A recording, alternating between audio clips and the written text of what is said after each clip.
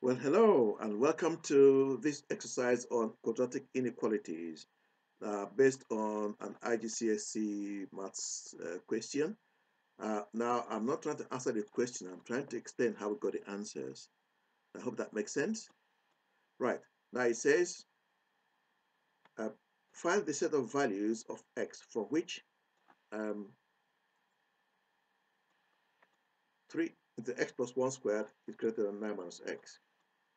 Now, if we now expand the bracket, we have 3 into x squared plus 2x plus 1 greater than 9 minus x. And if we don't multiply everything in the bracket by 3, we end up with 3x squared plus 6x plus 3 is greater than 9 minus x. If we then subtract 9 from both sides and add x onto both sides, we end up with 3x squared plus 7x minus 6. Now, from now on, we're going to find critical points such that the values from the critical point either to the left or to the right will give us y values greater than 0. So we want y values above the x-axis.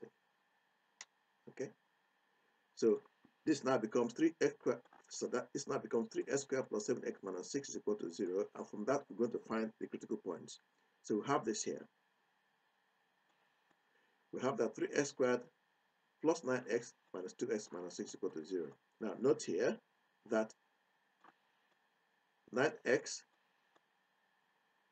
minus 2x will give us 7x. So we made the difference at all. If we then factorize this first bit here, okay, and the next bit here, this one here, we end up with 3x into x plus 3 minus 2 to x plus 3. Now, in both groups, x plus 3 is common. So our final factorization then becomes 3x minus 2 into x plus 3. Now, we have to solve this equation here.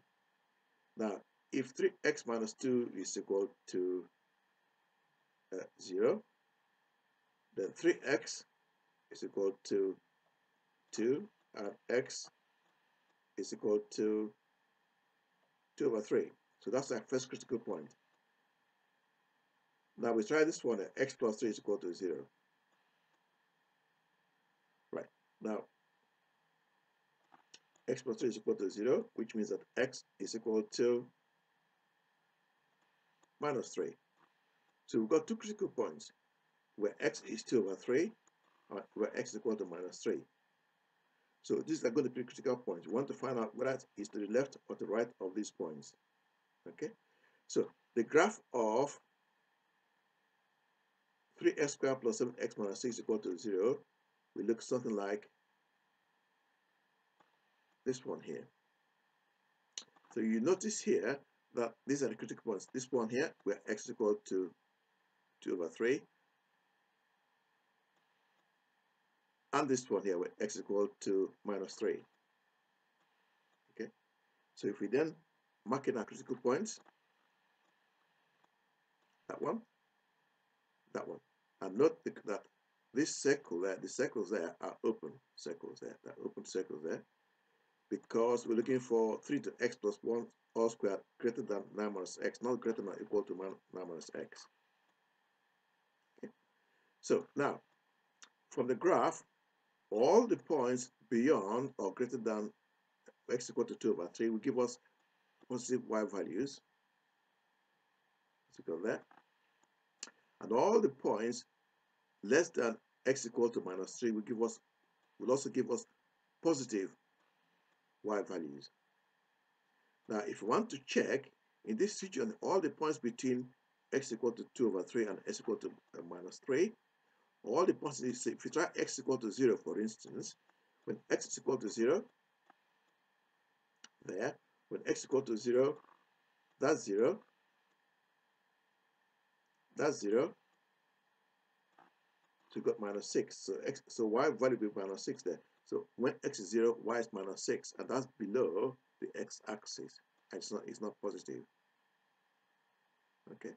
So now the regions will then be The valid regions will be the shaded regions as we got here. So that will be the valid regions there. Okay. So our final solution will then be that x is greater than 2 over 3 or less than minus 3. Okay. So I hope all that made some sense. Please subscribe and thank you for watching.